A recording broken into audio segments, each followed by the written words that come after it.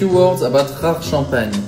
Rare Champagne is a new house, kind of, because it used to be the prestige cuvée of Piper Hatzick, and for 3 years now, we decided to launch a standalone brand. Because Rare Champagne has its own story, its own past, and its own style. So it definitely makes sense to launch Rare Champagne as a standalone brand. So Rare Champagne is only about vintage champagne, and it's also about Rare Champagne because the very first vintage we made of Rare Champagne was 1976. And since 1976 to 2008, which is the one on the market now, we only produced 11 vintages in white and 2 more in rosé.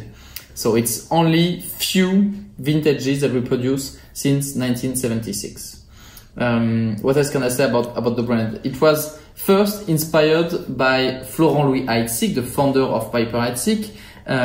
He wanted to create a champagne which is worth to a queen. So he went to present his own champagne, his very first one at Marie Antoinette. That was back in 1785. And that was in fact the really beginning, the seed in his brain, give birth in the future to Rare Champagne in 1976.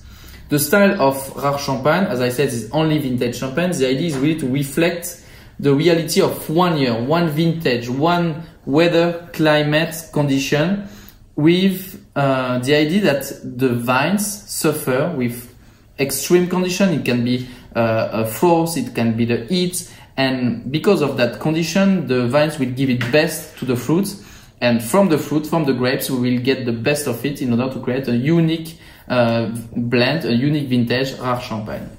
The blend is always around 70% Chardonnay, 30% Pinot Noir, with the grapes coming mainly from Grand Cru and Premier Cru, especially from Montagne de Reims. So let's taste it. The very first one is 2008. So you know the blend, and now the vintage, 2008, which is an incredible vintage in Champagne, with a potential of aging which is very, very long, probably almost infinite, especially for Rare Champagne. The nose is really dominated by the minerality, a lot of freshness, some toastiness and some fruitiness. The fruit is very fresh. I have some tropical notes, which is kind of the signature of Rare Champagne that you will find in each vintage, with a touch of lychee, a touch of coconut also.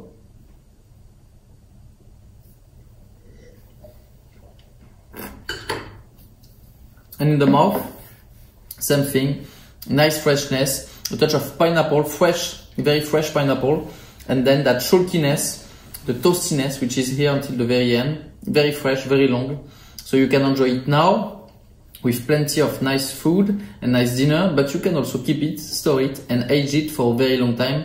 The potential of aging of that one, as I said, is almost infinite.